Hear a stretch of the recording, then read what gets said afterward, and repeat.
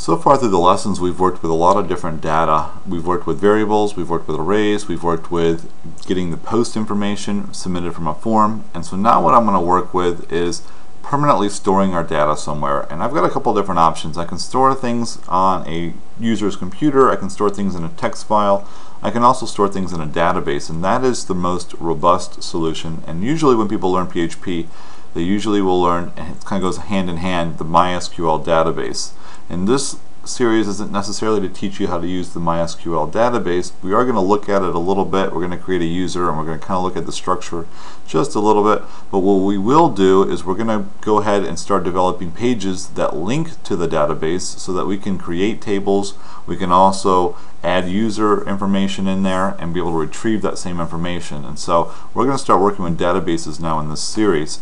And so when we installed in lesson 1 and in lesson 2 our LAMP or WAMP servers, we also had the graphical front-end interface that we installed, and that's going to be called phpmyadmin. And if I just type in localhost and then /phpmyadmin and I hit enter, that'll take us to the graphical front end of our database. Now phpmyadmin is a separate application, but what it does is it ties into our database system and provides us that wonderful front end that we can use to work with our database.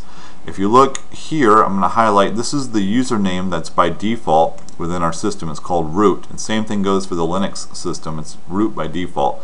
And what I want to work with is I'm going to actually create a new user rather than working with root for when I actually set up my passwords and my connection to the actual database system itself. So I will be doing that here shortly, but I want to point out also the fact that here on the left hand side are the databases that we have in our system itself.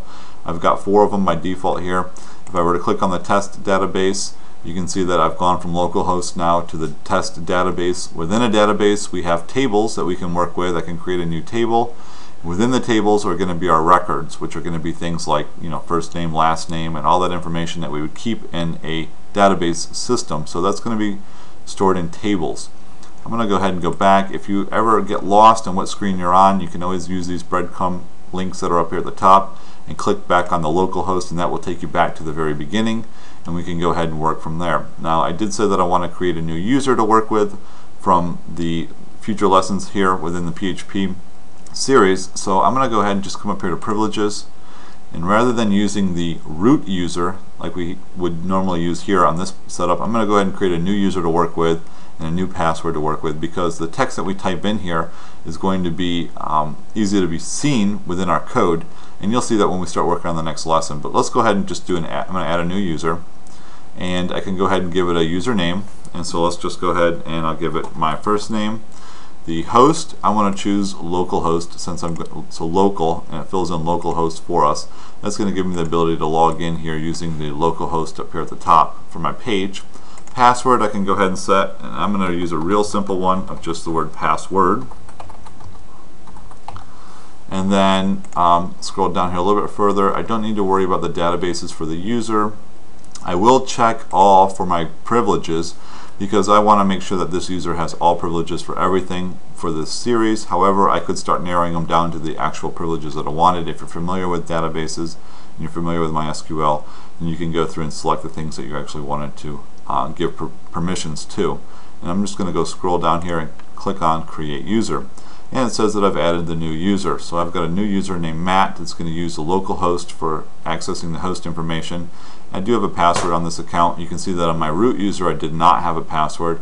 I could also edit their privileges and change the password if I wanted to use that in my videos. However, we're going to focus just on the new account that I created. So in this video we just took a quick look at phpmyadmin. I created myself a new user, and in the next video we're going to start looking at how to make a connection from the PHP page itself to work with our database system in MySQL.